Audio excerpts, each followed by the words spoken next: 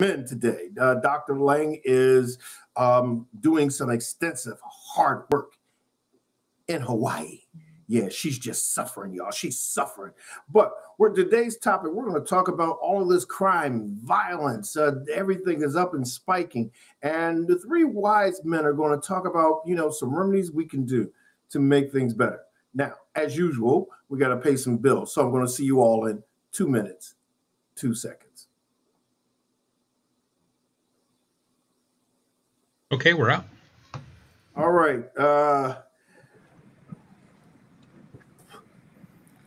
Dr. Sharif, what is your masjid?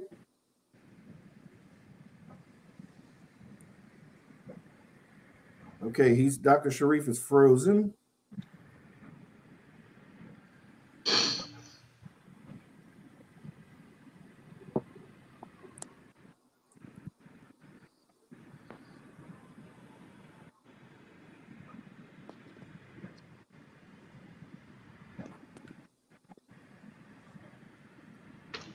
Run this long a little bit. Give the rabbi a couple of seconds.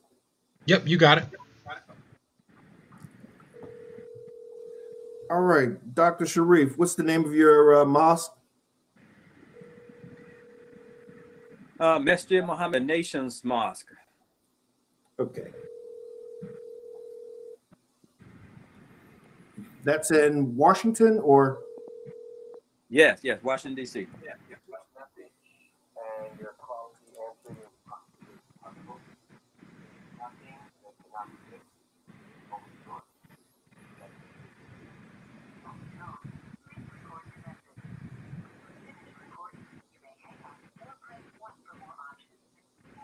Rabbi, you've been doing this for a year, 3 months, and what? That's a total of 43 episodes that you've been doing this. What do you mean by this? I emailed you the link. Let's get this party started. I'm going to text it to you right now. He's usually the first one on, asking me all kinds of questions. Oh, boy.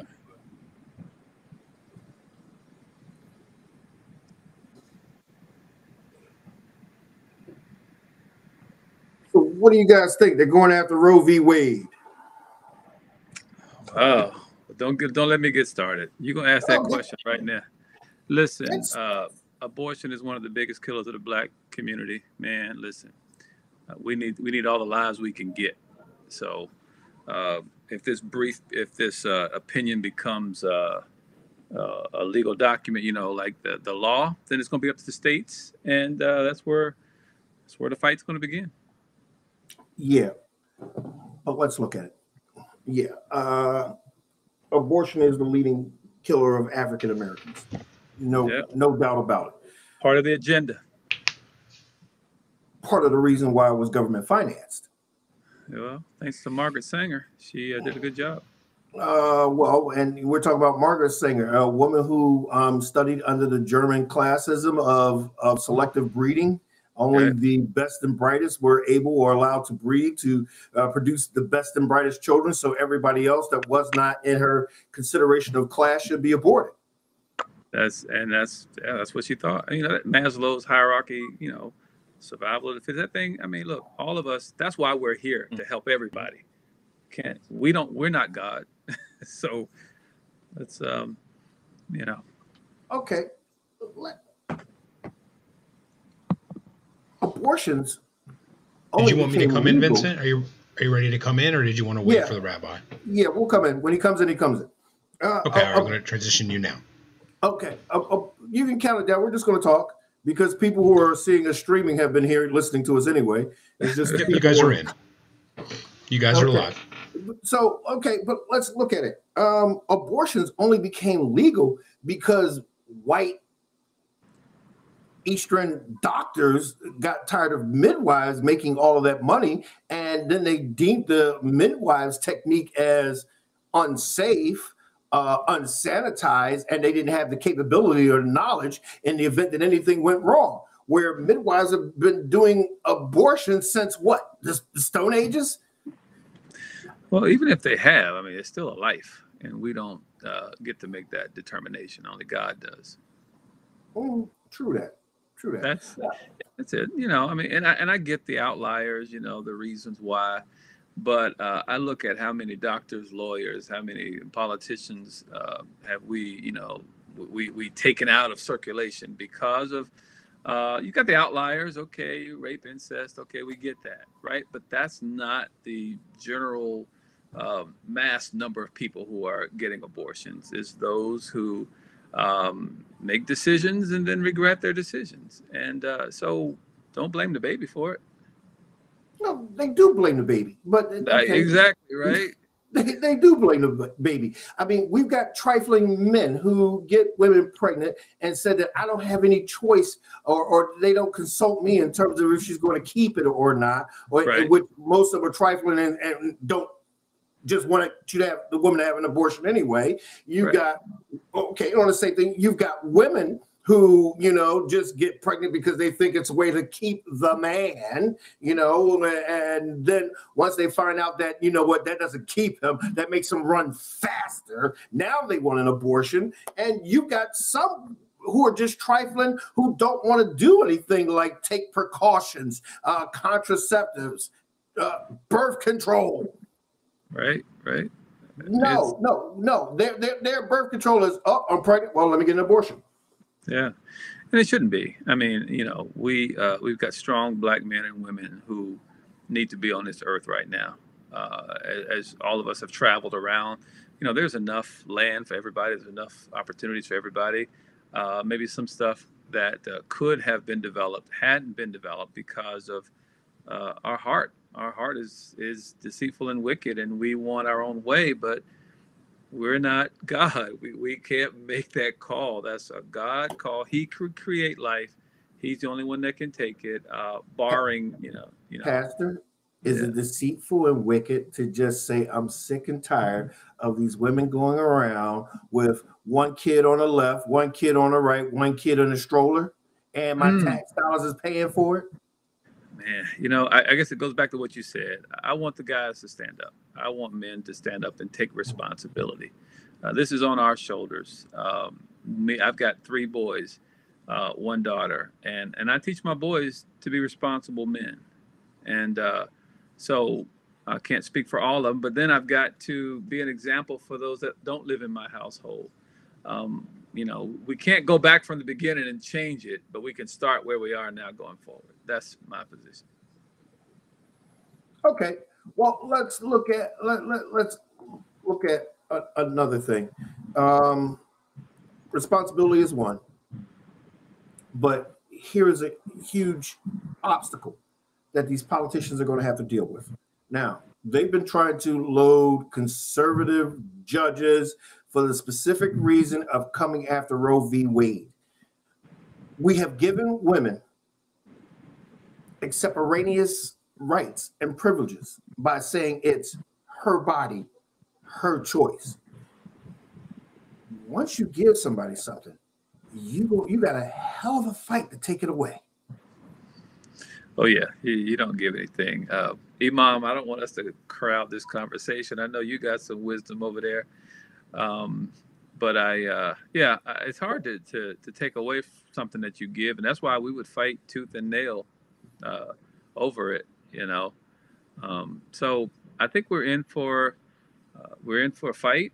I think we're in for, you know, a long time of debate, and I think conversations that need to be had around it should happen face to face, not on social media. They should happen one-on-one in living rooms, you know, in churches, in mosques, in synagogues, where you can see each other face to face and have dialogue. I mean, that's the only way we're going to solve this problem. What about those people of faith, pastor, imam, rabbi? We know people in faith who sit there at the time of the gathering and will not address that issue, sidestep the issue, and preach Peter, John, and Mark. Well, I think definitely, you know, you've got the crowd that says, don't talk about issues, just talk about Jesus. I got it. I get it. Okay. You know, and so, but sometimes you have to, you know, to make an omelet, you got to crack a few eggs. That's my position. So we're called to speak truth, and the truth hurts. It cuts either way. It doesn't just cut the other person. The truth cuts those that are giving the truth just as much as those who are receiving it, because nobody is righteous. All of us have sinned. All fall short. So I think it is our due diligence, our duty, to speak truth, whether it cuts us. And you know, people of faith aren't perfect.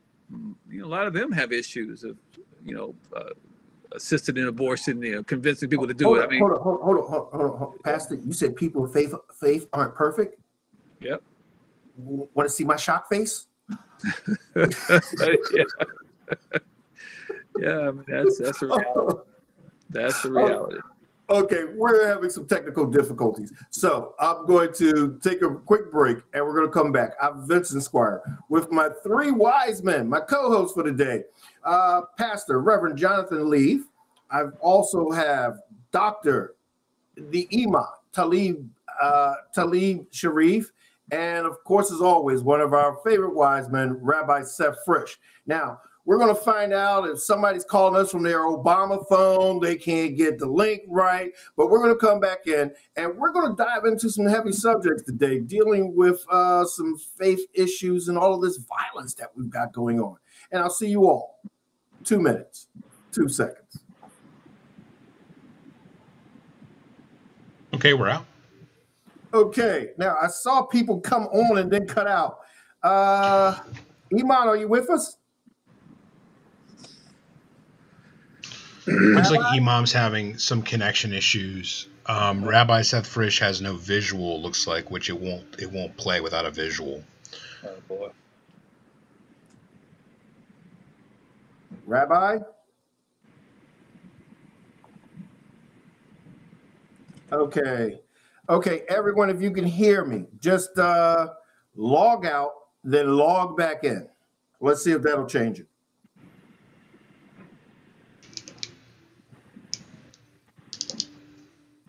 Okay, let's see, who did we just leave? Looks like Imam might be having some connection problems. Maybe if he goes on the Wi-Fi as opposed to, looks like he's using a 4G or 5G to log in on his phone. All right. You can tell all that. Yeah. Well, if above each person, if you look on the left-hand side, each one of us has a connection status. Imam's is very low. The rest of us are all bright green. His is low. So I can't actually tell, but I just assume that it's some kind of slow connection of some kind. I got you. But a lot of people, when they're on their cell phone, it works, but for streaming, it can be kind of shoddy. Okay. Rabbi, you got to connect your camera. Iman, the same thing for you. Can you guys talk?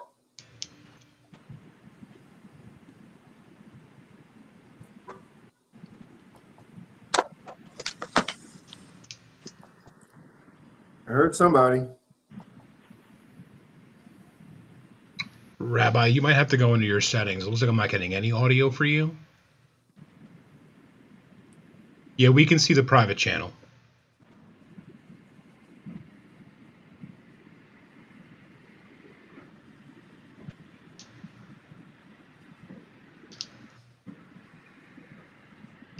So go, if you see right below the chat, there is a settings option. All the way to the right, looks like a little gear. You're going to click on settings, and then you're going to go under audio.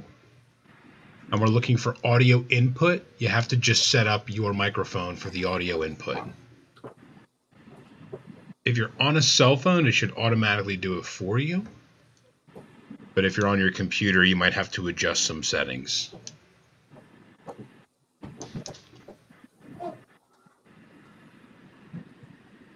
Okay, Iman, you were in and then you were out. What happened? His connection's much better now, Imam. Maybe he's adjusting something. Yeah. You're like in the 60s when you had the rabbit ear antenna, you had to go put one hand on the antenna and put the other hand near the window. Oh, boy. My dad had me to stand there and be like, hold your left leg up. Can I put it down? Leave it alone, boy. Stay right there. My dad had me hold the left leg up and the right arm. Like, Dad, I gotta stay like this forever. Oh, there he is. Hello, handsome. Okay, I think you gotta turn one of them off your phone or your computer. I got it. Should be good now. Okay, Chad's got it.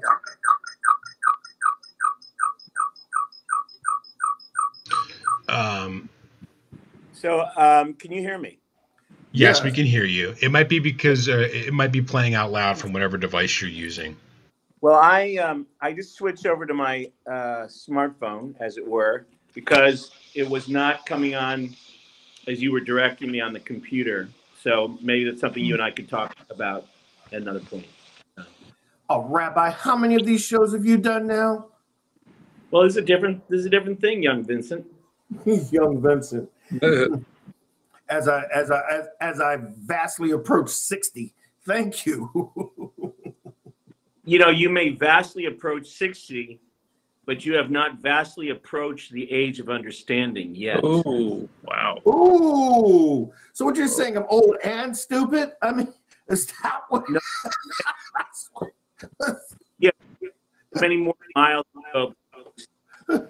All right, Rabbi, I'm just going to take you off the list for that Father's Day gift I was sending. Okay. It was a good Father's Day. Hey, what's the name of this channel? What you got to say?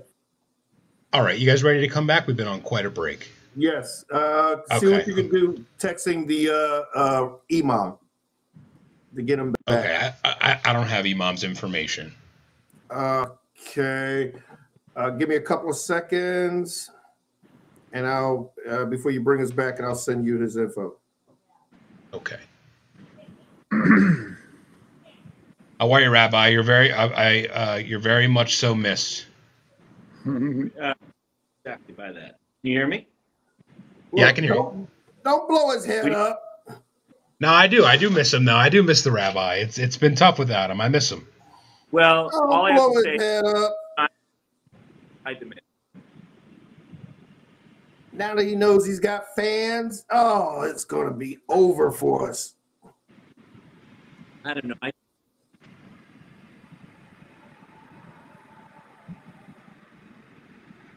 Okay. Is everybody ready? I just sent it to you, Chad, so you can communicate with him on text. All right, you got it. I'll shoot him a text message. I'm going to count you guys down from 5, stopping at 3, live in 5, 4, 3. Okay, so we're working through the technical issues, everyone. Welcome back. For those of you, YouTube, what you got to say. Facebook, what you got to say. And channel 190, Comcast, what you got to say TV. Okay, so now I had some conversations with Pastor Jonathan Lee, and of course, as always, our other wise one, Rabbi Seth Frisch is joined in, and we're going to do, our producer is doing everything he can to get Imam, Dr. Talib Sharif back on.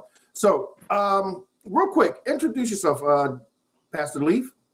Hi, my name is Jonathan Leith. I'm the co-pastor of Converge Church in Morristown, New Jersey. Married, have 4 children, and my daughter's birthday is today. She's 20, so she's my oldest, and I've got 3 other boys running around eating up all my food. I'm currently in a PhD program. I don't think you knew this, Vincent. I'm getting my doctorate in strategic leadership. So I'm hitting the books, be writing dissertation real soon, but excited to be here and love the lively discussion. Well, mine's is on church management. Okay. Yeah, so I've got my dissertation coming, and can't you see the bloodshot eyes from lack of sleep? Yeah. Hey, what happens? That's what happens. Yes. And Rabbi Seth Frisch, New Shahol of America. How are you, sir? Good. Introduce yourself for those new. Today. I'm glad to be here with the pastor today, and I look forward to seeing the Imam.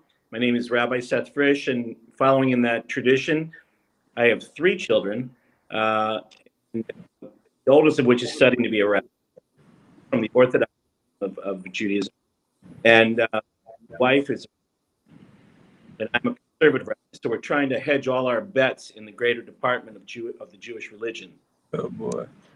said all that, now we're in our second or third year, Vincent, of being a member of this team, and it's lively, it's interesting, it's in depth, and I'm just very humbled and proud to be here with you today. So thank you so much. Oh, and to Pastor, I just want to say mazel tov to your daughter on the achievement of yet another birthday. Many more to come. Many more. Thank you, Rabbi. Thank you so much.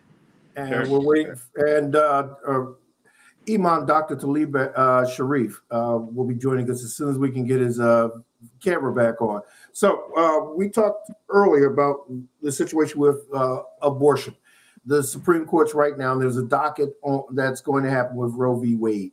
With the Republican judge or justices up there, more than likely Roe is going to die a horrible death. But the strange thing about it is that the woman who was the well, her real name wasn't Roe. She turned Christian about maybe 30 years ago and confessed that it was all a lie. Mm-hmm. Well, we know what they say. If it doesn't come out in the wash, it comes out in the rinse. Were your parents and my parents related? Oh, they could have been. They could have been. Okay, so COVID, 2 years. Now Dr. Fauci says that we are out of the pandemic stage, and that brought about a tailspin. Now, we've went through 2+ years of disinformation, misinformation, not knowing what was true and what was right. And Dr. Fauci sparked some crazy stuff up by saying that we're out of pandemic stage. And then the White House came back, and now he had to walk the whole explanation of what he said back. Are people that eager to get this over with, or are we just looking to hear what we want to hear?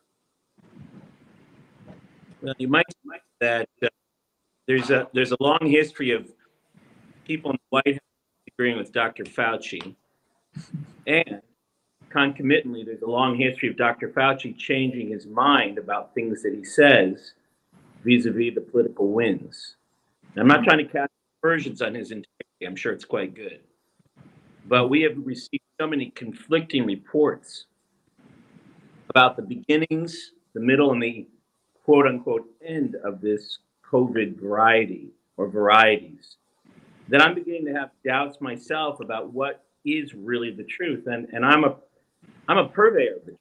I'm a receptor of the truth. I want to know the truth. And I feel that COVID's getting a bum's rush. People are trying to rush it out the door long before it's supposed to go. That's my take.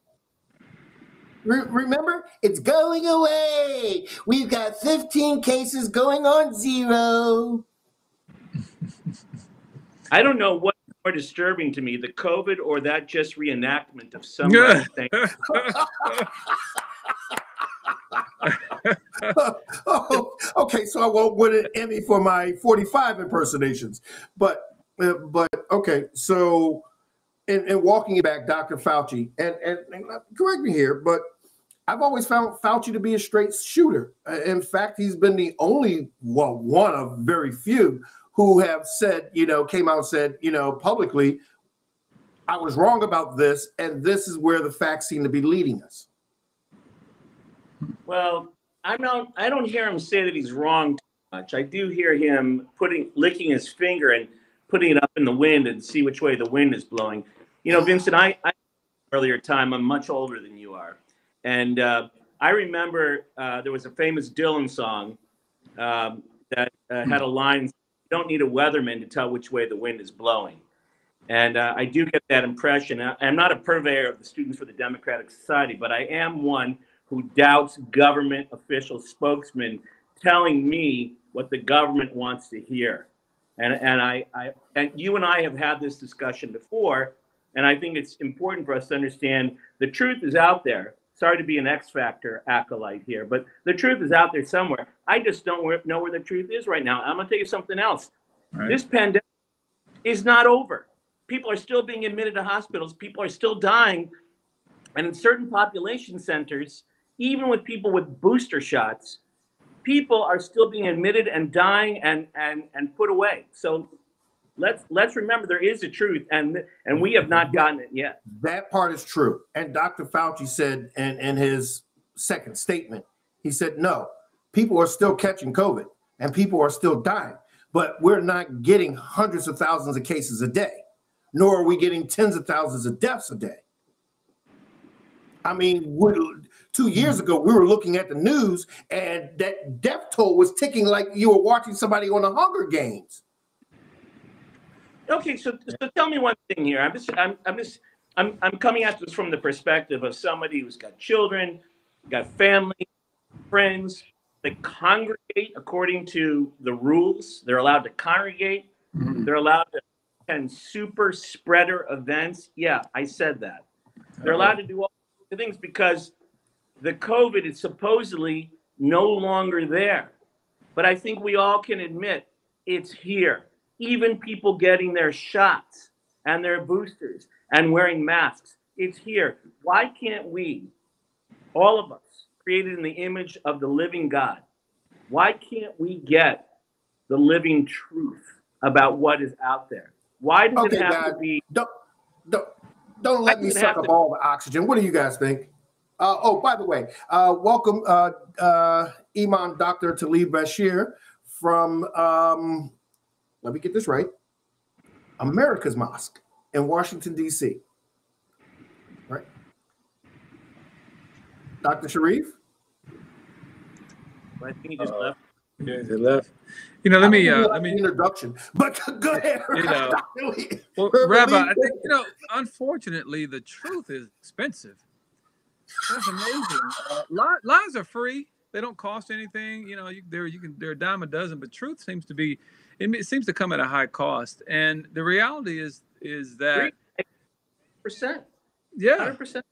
Yeah. So you know, one thing according to that one comment, you know, the truth leads a wretched life. Yes, it does. You know, but it leads a very wretched life.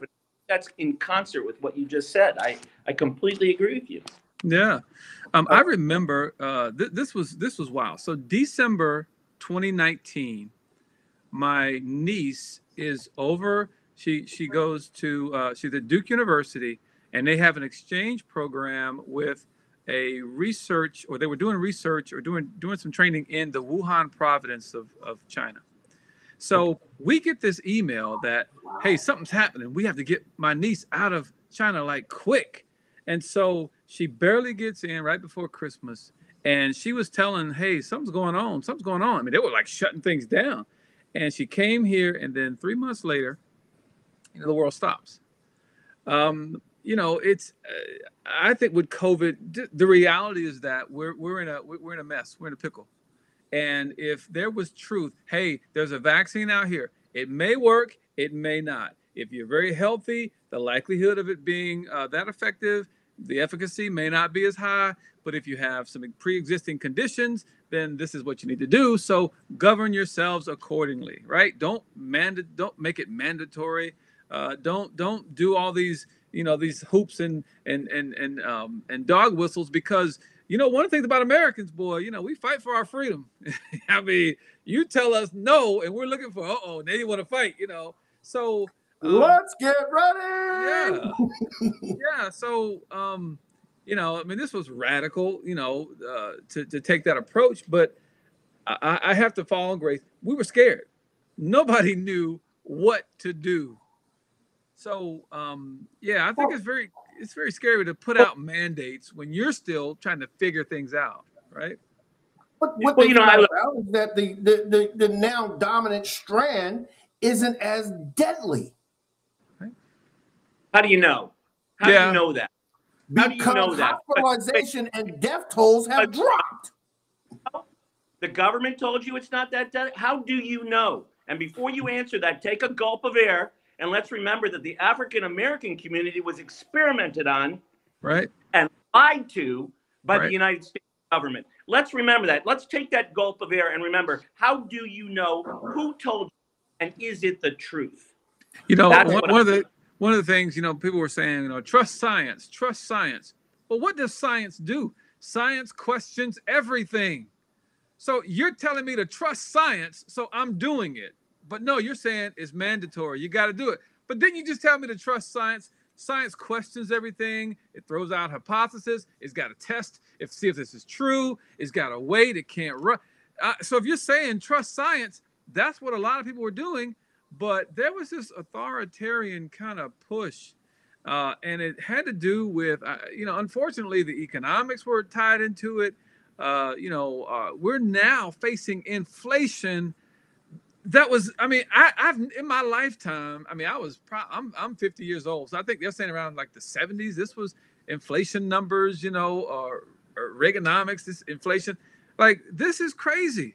This is crazy. So, again, I think that it was just the suddenness of it. We didn't know what to do. And then when you start to say these are mandatory, it's a recipe for disaster. Okay, the government didn't make anything mandatory except for people in the government. And there is a Supreme Court precedent of mandatory vaccination. And this is one of the most brilliant things one of the Chief Justices said. He said, and I quote, "Every man has his civil liberties, his right of happiness. However, if his right of happiness impedes upon the lives of others, then mandates have to be in place for the greater good of the many, rather than the liberties and freedom of the few." So jobs can mandate that if you want to work here and get a paycheck, you got to get your COVID shot.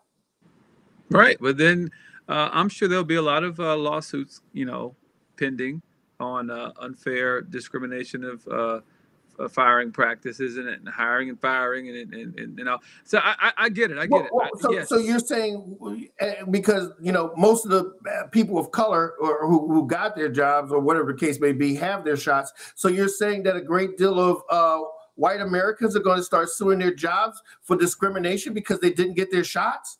Well, I gotta say to women, welcome to my world in discrimination. Hey, I'll show you the secret handshake. Welcome to my house, right? That's what I'm saying. Oh, you were discriminated? Oh, you didn't get your shot? Oh, you just suffering? Y'all suffering? Right. I can't. Touche. Oh, by the way, Rabbi, to answer your question, how do we know? Well, two things. One, they ran the test, the lab scope and the little, Petri dish, and they looked at the potency of the actual new variant versus the Alpha and the Delta variant, and they found it to be weaker. Not as many per center or droplet. Then they also looked at the decline in hospitalization, the decline in people contracting it. And we're talking about a decline where now cities have test sites and cars are lined up for miles. And it's down where there was no test sites and the contraction rate was up. There's I'll throw this out there. This may not be, I'm just throwing it out there. The placebo effect, right? Mm-hmm. The mind over matter. Like, hey, if I think I'm well, I can be well, right? And if I think I'm sick, I'm going to be sick. I think doctors in their residency, they say that a lot of doctors, they self-diagnose with these pathologies as they're studying them through their rotations. And if they're talking about a certain symptom, they're like, oh, I feel that, So not to say that that's what it is, but I think that, that's out there. But I will say this, the quickness in which the vaccine was developed, it was only quick because there was already research being done and there was already vaccines out there. There were already some vaccines that already showed positive effects of, combating the virus. And so it was just a matter of adding a few tweaks to it, but the basis is there. And so I remember I did a message on, this pandemic and epidemic and how it becomes, how it grows. And epidemic is happening in one place. Pandemic is when it crosses over a sort of defined territory. So now we've got a pandemic, but now they're saying we have an endemic, right? Which says that, okay, this thing is here to stay and let's just get used to it. I heard one individual say, and I think it may have been backed up with some research, that will be required to do multiple vaccines every 6 months, whatever that is. But I'll tell you, my parents down in North Carolina, they are like lining up to get it. They're like, we're scheduled to do it. My mom is sort of coordinating caravans to go get the booster shots. But I think that, I mean, it's what it is. America, we've never faced this. This is not just America. This is the global economy. Way as people of faith, as purveyors of faith, what's our takeaway? We can talk about what's in the New York Times, the Washington Post, the Wall Street Journal, what's coming out, who to trust, we can do all that, and we're just lay commenters on things because it's not our field. But our field, our lives are as people of faith and as teachers of faith.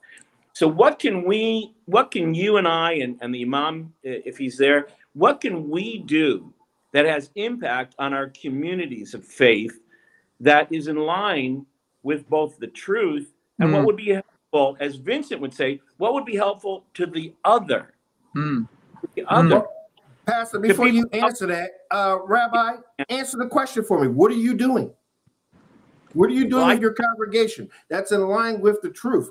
What are you doing as a purveyor of faith to give hope, strength, and the ability of people to walk and govern themselves in a way that they know that the God of their understanding is agreeing with this? Okay, so here's something that I've tried to talk about. And, I meet with limited success, to be truthful, in almost all things, but in this as well. And that is, I look back into the Torah, and I look at this thing that they refer to as leprosy. Now, I don't really know what leprosy was then, and I'm not even sure if I know what it is now. I have to listen to medical people. But one thing that we understand from the Torah's tradition is that leprosy could spread. We could understand that. And we see in that world that people were scared of that. They avoided the lepers. They ran from the lepers. And there are teachers, great teachers of all of our traditions, who said, no. And one of the things that we learned was, if we put people in isolation, then it was a betrayal of the human. It was a betrayal of the mark of God on humanity, that we had to reach out and help people develop vaccines, develop medicines, compassion, working with, encouraging people to recongregate, even in the face of fear of what that person could spread to you.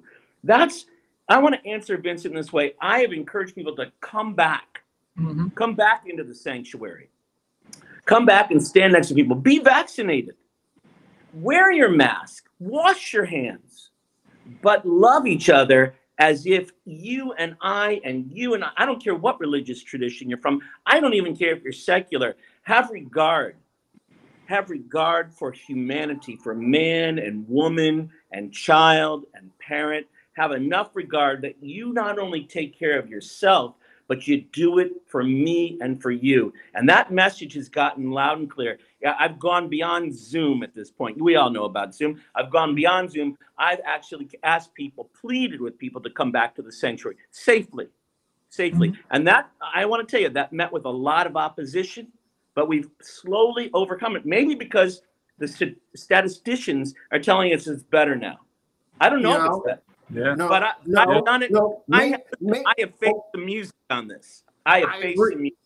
I agree. And I got a comment, but I'm going to let Pastor Leaf get in there. I agree 100% with you, Rabbi. We've encouraged people to come back. We know the scripture says in Hebrews 10:25, forsake not the assembling of yourselves together, for as some would do in the future. And it didn't say why. I mean, falling away from the faith, but also just the idea that we shouldn't discongregate. The whole beauty of congregation is that we see the body of Christ. We see Christ being seen when we gather together. We also encourage people not to live in fear. If you watch TV, CNN, Fox News, CSNBC, what that does, it just pumps fear into people. And as a man of faith, I've got to say, no, God hadn't given you a spirit of fear, but a power of love and a sound mind. And when you can realize that the body that you have, the beauty is not so much in this body, but it's the soul that rests within the body. You want to get soul care. Mental health issues have gone off the charts because people were isolated. You know, I can't touch somebody through Zoom. I can't touch them. I mean, yeah, I'm looking at a computer, but I don't know who I'm looking at, and especially if their screen goes blank, or if they put me on, if they just turn their screen off and they got their nice polished picture up there. No, I need to see while they're wearing their pajamas and drinking coffee, and touch people. And so touching at the expense, as the rabbi said, at the expense of yourself. You know, Christianity spread during the Black Plague because Christians were not afraid to risk their life to provide care for people who were the outcast, who were considered unclean, right? So, you know, we love our lives not to death, right? I'd like to make a quick comment. No, Rabbi, don't make me mute you. All right. You know, out on you later. So here is the thing, and to answer that question, and I agree with both of you. The problem that we're dealing with right now, or churches, universal, are dealing with right now, are two things. One, they are using fear as their scapegoat to do what they wanted to do anyway. I do the audio visual and the tech for our church, the hybrid service of both in person and Zoom, and I also do the numbers. This is what I found. Okay, the church numbers have increased because of the combination. But also in doing that, what I'm seeing on the Zoom are the same people who generally don't come to church or come to church sporadically. As they say, you got that 40% of your congregation, and they're going to be there. They love it. It's great. It's a wonderful atmosphere, the social bonding, the gathering of the saints. Beautiful thing. You got the 40% who only come on occasions. And then you got the other 20% that you're trying to make a decision. And that's what the churches or all of the faith houses are experiencing. And once we get to the point of, you know, getting people to realize that they're letting this fear thing be an excuse because they still go to work. In fact, companies now aren't even giving them paid sick leave for COVID. And businesses have opened up. The economy has started to pick up. They still go to work because they don't give the bonuses for unemployment anymore. Far from that main point of the pastor. The main point of the pastor, what he said loud and clear, what I heard you say, Pastor, was we need each other. Yes. We need each other. And look, I go back to the original ordination of rabbis. Way back in history. We didn't say over Zoom, hey, you're a rabbi. Mm-hmm. We didn't say, hey, Zoom helped us. Don't get me wrong. Right. I survived because of Zoom at a very crucial moment. Right. But go back in history, it was the laying of the hands. The laying on of hands, yes. Correct. Hands one generation to the next, from rabbi to teacher to sage to rabbi to teacher to sage to humanity. It was the exact thing in our tradition and your tradition. And that is what will save us. Because as the Talmud teaches us, in life, in congregating together and allowing the boundaries to fall, that is where you find, in the human touch, that is where you find life itself. In life, there is humanity. And in on person, that note, we're going to take a break.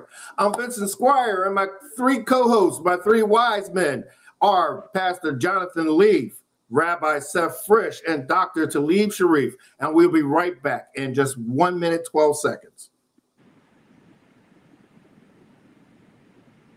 Okay, we're on break. Imam, I'm about to put your face on a milk crate. Have you seen the Imam? That whole laying of hands is called Smitha in Hebrew. And that is the traditional way. You can't traditionally become a pastor with the hands. You can't. Exactly. I'm actually going to be sharing on testing 1 2 3 testing 1 2 3. On Mother's You're looking Day, good there, Imam. A text that talks about laying on of hands. Okay, it's about time. Yeah. Okay. All right. Once Imam gets settled, count us in. Okay, you're on. Yeah, there you go. Nope, you're just gonna have to hold it straight up. You can't turn it to the landscape. There you go. Okay. All right. There we go. All right, I'm going to count you guys down, stopping at from 5, stopping at 3, live in 5, 4, 3. Okay, welcome back. And hey, listen, this is probably the most handsomest panel I've had all year. I've got Pastor Jonathan Leaf, Rabbi Seth Frisch, and Imam Dr. Talib Sharif. Now, before the break, Pastor, you made a statement. It was the congregation and the touching. It was the exchanging of feelings and emotions. It was the love that we have for one another. And that isolation took all of that away. Do you think that isolation has brought this increase in violence? I mean, we've got shootings that are at an all-time high. We've got fights and attacks on subway stations, gas stations, train stations, in the malls, in the streets, in the parking lot. I mean, road rage is at an all-time high. Is the isolation that fact that we've lost our humanity and when we lost contact with people? I think it plays into it. I think social media has created a dissocial community, and I think that it's because of the fact that we take one of our things that may be different and we sort of explode that thing and make it a big deal when that's not the case. We need each other. We are humans. You take off one layer of, you take off our skin. We all are the same. So I think that there's an agenda to keep us fearful and to keep us isolated and to keep us disconnected. So what our job is to bring people together, and that's what's going to stop it. We cannot fight someone that you know. It's easy to fight somebody you don't know because you don't humanize them. But when you can talk to someone, when you can have a fellowship, break bread with them, you'll realize that they're just as human as you are. And I think that's a part of this that's coming together anymore. Imam, doctor, what do you think? I think it's a combination of things. And a lot of those things are converging right now. You look at, we had violence that was happening because violence was in a sense being endorsed. I mean, in terms of escalating violence, endorsed in the previous administration, even promoted to the highest office. They attacked the Capitol. Yeah, well, exactly. Well, that's what I'm saying. So that didn't go. I mean, obviously, if you are in a person that's in a marginalized area already, and you already feel nobody cares about you, and then you see power, people with power, engaging in violence at the highest levels of our government, and then you got a pandemic on. My needs are not being facilitated. Now we have a pandemic. The communication processes are not there, and then we look at the economy now. People were out of work at one time. Prices are going up. Gas and everything else. All this is conversion. And the key thing is really the heart of all the protests is because people's needs are not being facilitated. Yes, there's a social need. There's also an economic need as well. And what happened? Look, let me give you an example. My wife and I had 3 children, and we adopted 2 additional children. Now they were 5 years old and a 2-year-old. The twins, 5, they hadn't been in school. Their mother was an extreme drug case. The father was an extreme alcoholic case. They were trying to make it, but it just couldn't. I think it was opioids years ago. And what happened? I had one of the teenagers used to scream all the time when he couldn't get what he wanted. So what I decided to do, this is a 5-year-old. Again, used to be out with his father who was drinking. And we ended up stopping going to the camp. But I held him one day. I just held him. I didn't squeeze him. I held him. I wanted him to see that I cared about him. And I tell you, it was revealing because he eventually stopped screaming and he looked at me. And it really, I have to say, it was an endearing look. He looked up. I'm holding him and he looked up. And he's like, he cares. And we need to put our arms around a lot of the violence. I guess it's at all levels, but obviously the youth and African Americans is off the charts. We always know it more so now because we're not getting that arm embrace. the needs are not being facilitated. Here in D.C., the rates are real high here in D.C. Crime, there are a lot of youth. We're trying to work with them, and we're hearing from them that gentrification is taking place. A lot of the facilities they used to go to get rid of manager. If children youth automatically, their brains are active, their bodies are active, they got energy, they're really supposed to be done in a productive way. If that can't happen, they can't always explain what's going on, but they have to get energy to do things. And so if they don't have outlets, then of course, yeah, it translates to negative. Because a lot of these outlets have been taken away. We talk about social isolation now also with community services in the community clubs and those kind of things where they used to go do the basketball indoors and all kind of other things. You start cutting those things down too. And now my neighborhood is going down, it's dirty. That affects me in all kinds of ways. So look, you don't care about me. My needs are not being fixed. So what happens is it's really an unconscious protest. They're protesting. They're saying you are supposed to facilitate my needs. When that child comes here, the parent facilitates the needs, it hugs them, the food, everything they need is right there in the arms of the parent. The food, right so there. The basic needs. That's what we got to start with. I think one of our panelists said that earlier, that we have to put our arms around. Okay, anybody else? I just want to say, Imam, salam alaikum, and I want to tell you that from what I've been able to discern from what you're saying, I hear you on almost every level, but a lot of your syllables were muted. I don't know if Vincent and the pastor also had the same experience with some of your words. I did. Did you guys also miss some of the wording? Sure. Let me translate it for you. Okay. Thank you. Now, I'm going to sum that up in less than a minute. We've experienced violence. We saw violence where a group of people felt like their needs weren't met because the state of Georgia elected a black man and a Jew, now giving Democrats power in Washington. And there was an epidemic, a pandemic, and they weren't getting their needs met. And the person who they thought was going to meet their needs was now on his way out of office. So the violence came in because they didn't feel like their needs were met. Now, he admitted and talked about having a child that he was adopting, 5 years old. Parents were on crack. I believe the baby was addicted, but every time he wanted something, he started screaming. And then the Imam held him in his arms. And he experienced that love where he felt his needs were being met. And what he's saying is that America right now needs a hug. Is that close? You know, this may be the first time, I want you to know, we don't see you often enough, but I will say this is the first time that I've ever understood anything that Vincent had to say ever in the history. Oh, wow. And I'm going to credit you. Because you keep Imam. muting me. Listen, credit you, Imam, as Moses who has spoken, and Vincent as Aaron, his brother. That's the only way I can understand the clarity of his remarks that they came through you. That's all.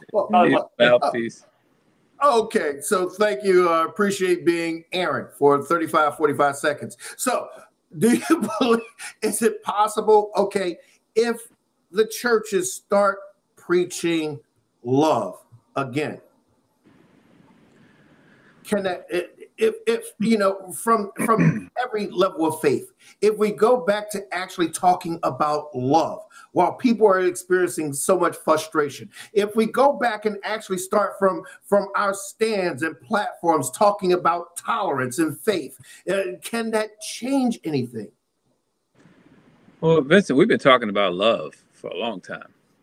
Mm-hmm. It's time for us to demonstrate love. I think the Imam said it best. I think, man, to take that child who never received a hug like that, that's what he was screaming for. And I think that's what people are wanting. You know, the pandemic did a couple of things. Number one, it scattered us. It made us fearful. I think it gave some people an excuse to not do something that they felt obligated to do before. But one of the gifts of the pandemic is that we got to see what was really real, what was important. We got to see where the pains were, where were we hurting as a nation, and where we were hurting was in the area of relationship. We are the most connected, disconnected people in the world ever. we will talk to a screen without talking to a person right next to us. It's amazing.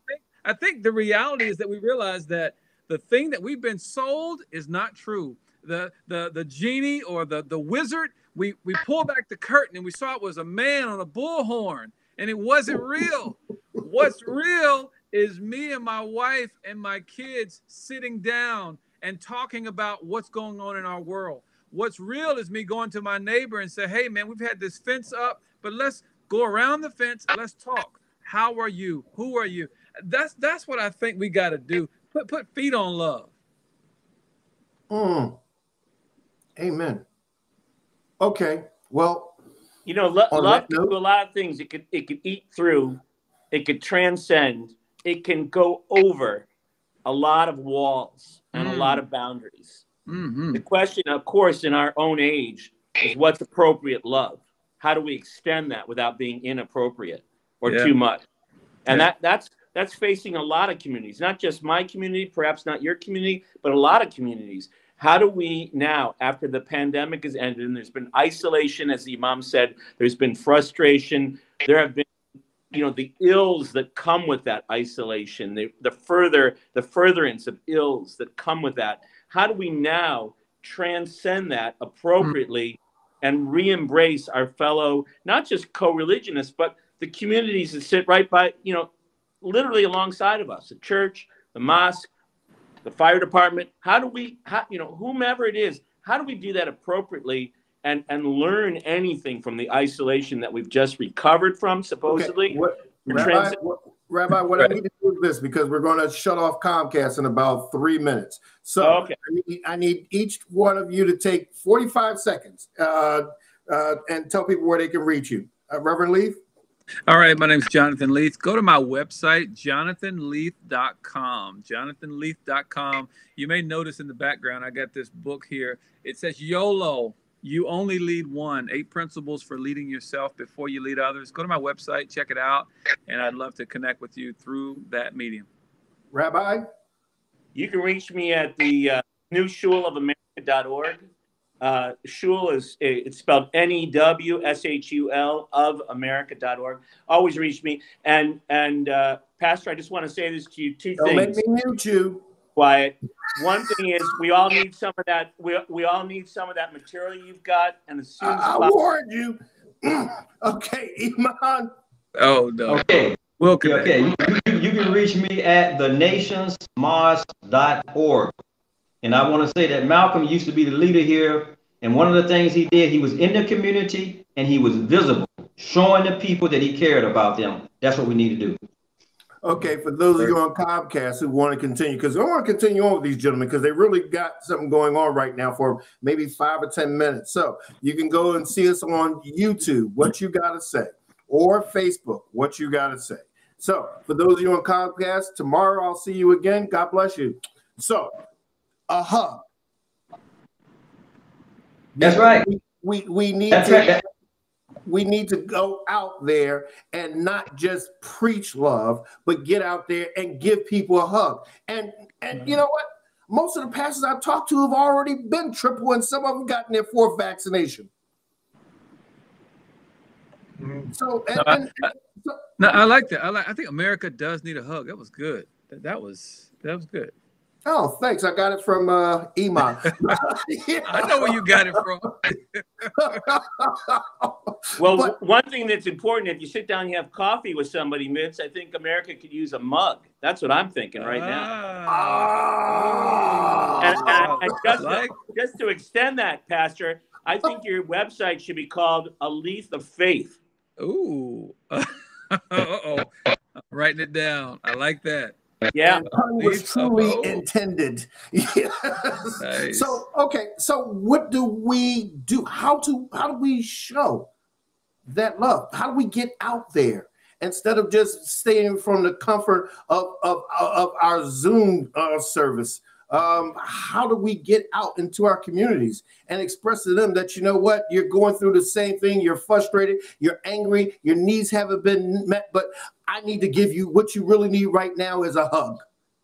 Let me say that you in the history of the African American community, when you look at the various movements, crime was down lower when we had active members in the community, serving the community, food, those who needed food. They used to see, they used to pass by us doing that, cleaning the neighborhood up. I mean, these are small things, but they mean a lot because they strengthen our resolve and they strengthen our humanity by seeing us helping one another, taking care of one another. They used to see us doing that. That translates to I care about you. Not coming in preaching all the time, like you said, talking love. No, just big demonstration. And I think our collective resolve as people of faith, not just one congregation, but all of us together can begin to take and be in these communities on a regular basis together, doing things like facilitating needs, doing child care services, cleaning up the neighborhood. And we've experienced that here. We started seeing even some of the gang members started helping us pick trash up, with something numbing never do. But we were doing on a regular basis. We got a T-shirt that's called, on a T-shirt that said, "Our community, our responsibility." We wear those T-shirts. And we want them to take ownership and say, "This is mine." And the more we let things look trashy, then that affects us. And we start cleaning up. Just simple things like that. But if we're not doing that, then of course we leave a void, we leave a gap. And it translates to my needs are not being facilitated. Nobody cares. Okay, Imam, African Americans have lost a huge portion of that homogeneous spirit in the 70s, because in the 50s and 60s, we had a common enemy. Now we don't know who the enemy is. How do we get that back?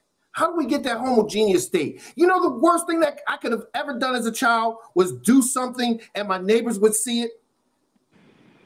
They would tighten me up, then take me to my mother, who would tighten me up in front of them. Then I gotta wait for dad to come home. The worst thing that I could ever do is see a neighbor in need and not help her or help with their thing, with their groceries, sweeping their things, helping them with their trash. Because I'm gonna tell you who the enemy is. Yeah. I'm gonna tell you who the enemy is. We are our own worst enemy. We have become our own worst enemy. That's what the enemy is. And some of our leaders in the community are responsible. See? But we have a responsibility for that, for making them leaders. Exactly. We need to create a new generation of leaders. And I'm telling you, the way to do that is our best minds of our faith. Like on here right now, in our local areas, we find people like us, like-minded people who really care, to start going in the community on a regular basis, not just coming in when it's an opportunity to get a snapshot of those kinds of things. On a regular basis, people will begin with consistency. That's something that God loves more than anything else, just being consistent. We start doing that, we begin to see move. Again, I mentioned Malcolm because that's what he did. That's why he made so much progress. Right. He went in the community, he was in the community on a regular basis, talking to the people, trying to even the Black Panthers back in the days, like you mentioned, those 60s. They were in the community on a regular basis, setting up programs, community programs. And a lot of those members who was in the street were off the street helping out and working. They saw us helping each other. Yeah. Because they were responsible for the daycare program, the free lunch program. That's what I'm talking about. Testing. Yeah. We stopped doing that. We started giving those responsibilities to other people. That's what didn't happen. Well, I don't know a lot about Malcolm, but I do know one thing, that when he took the Hajj, when he went on the Hajj, he looked around and he realized that there were a lot more people than he ever imagined that would be there, from every color, right, and every stripe and every persuasion. And it was at that moment that he wanted to embrace all of his brothers and sisters. And I think that partially to the answer of the question is we have to do the same. We have to learn from Malcolm. We have to embrace people that we never saw before as our brothers and sisters, not just in faith, but as children of the living God. Well, we're going to use Malcolm as an example. Another thing that he did that I really love was he was unapologetically honest. He did not have a problem in preaching and speaking truth to power. We have a problem speaking truth to our congregation. Well, Vincent, just remember this about Malcolm of blessed memory. Just remember this. He paid a very terrible price for the truth. He paid a very dear price for the truth. And that is what scares a lot of people. It scares a lot of people when you speak truth to power. Okay. Same thing, Pastor, with the founder of Christianity. He paid a very price for keeping the truth, right? Well, they all do. But essentially also he was alone. When we look at his last days and last circumstances, yes, he saw the wholeness of humanity. And this is one of the reasons that I'm saying that when I say we, the diverse faces on here, as our rabbi said, if we going together in our communities where the most trouble is, and they see us together, we've embraced each other first. Right. We've embraced each other first. And now we're in the community, serving the community. Every human being was created to serve and be of service. That I see it kicking in when they start seeing on a regular basis, because their own nature is a complement to doing good and doing things as kids. They always want to be healthy. That kicks in because it's natural for us to help each other. If they see us doing that together on a regular basis, picking up trash, feeding food, serving the community, as you mentioned, taking care of each other, that will become contagious. It takes a village to raise a child. So if something's wrong with the child, it means that something's wrong with the village. So, Imam, I say to you, and look, I know I'm preaching to the choir here, or as we say in my religion, I know I'm preaching to the converted already. So here's what I want to say about that.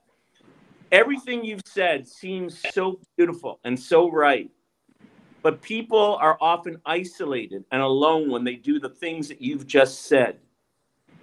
It's important to lead, but when you get out there alone, why are you working with him? Why are you doing that? Charity begins at home.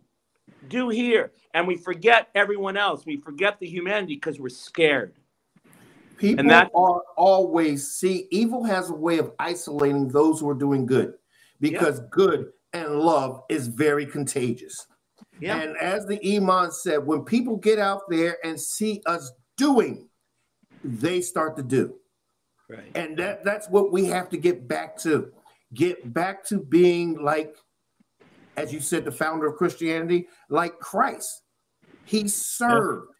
He didn't sit up there and give orders or bark out everything and look and stand from his tall perch. He was in the community serving. Right. Right. Yeah. I think that's. Well, you said, Vincent, you said it. Mm-hmm. You said it best. We had a sense of community at one time. And I know that, like I said, since the time of King, we had a sense of community, but we've lost a sense of community. We know that word. We say it all the time. Come with unity. Seek to have unity. Look, I understand what the rabbi is saying. Yeah, we don't hear that, but that shouldn't deter us, because you come into my community, you help me, then I come into yours. And we're seen together. And the more we are seen together, working together and making progress for the betterment of that space, we all occupy this space. Share freedom space together and showing that we're responsible to make things better. If we continue to do that, then it will catch on.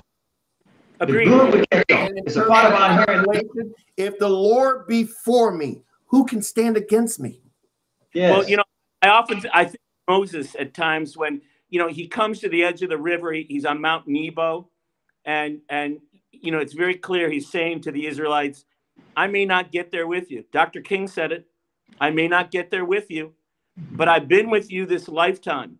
And I'm telling you, we're going to a promised land. I promise you this land.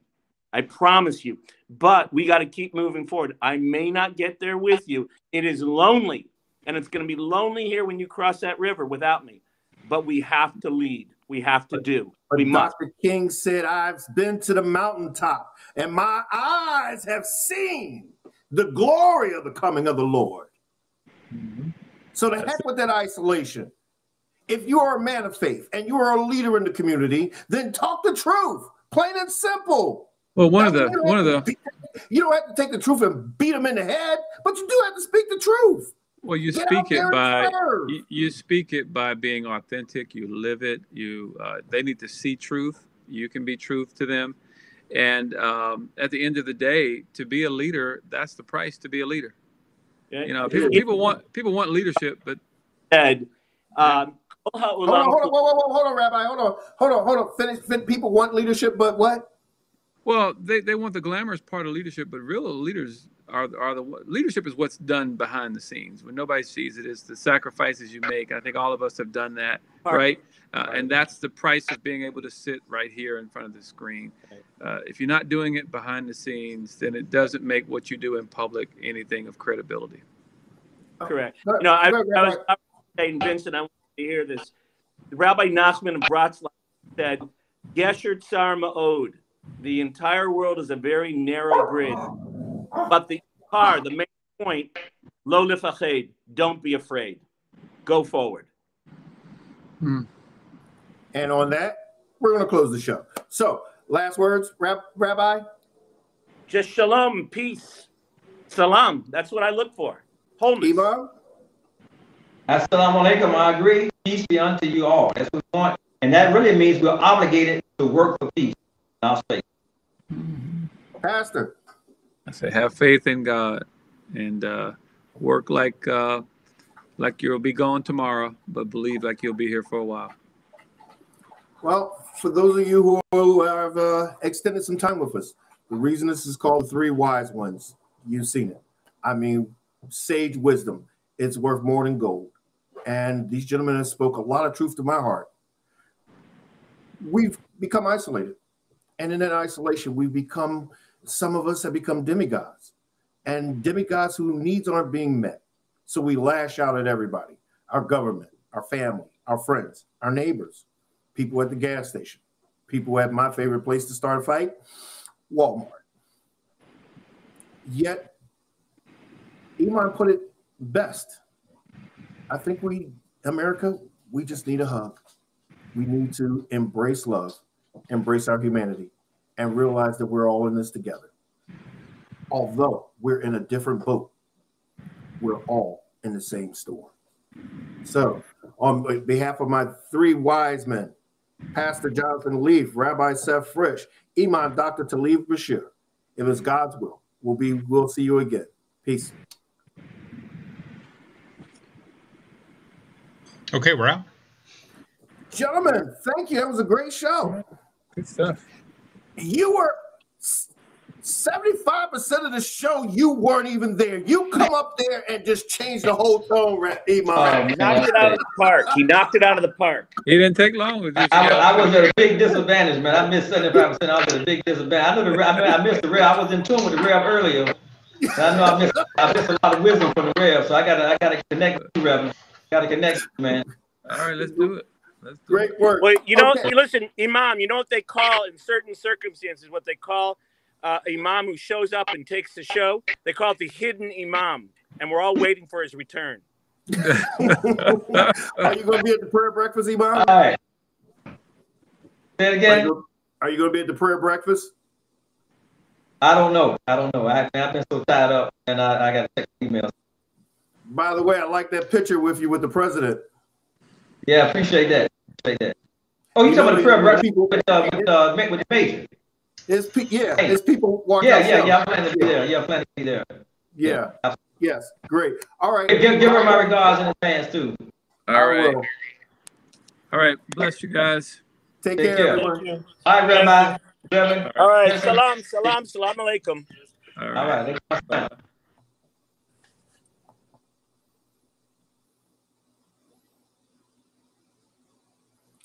Okay, Chaz. Hey, Vincent.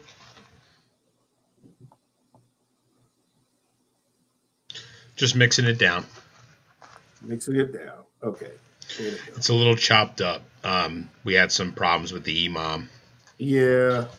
And a lot of his audio he just knocked it right out of the park. His audio was really choppy. Mm-hmm. Yeah. I think we only picked up about 15% of it, if that. Yeah, that's why I had to translate it. Okay. Okay.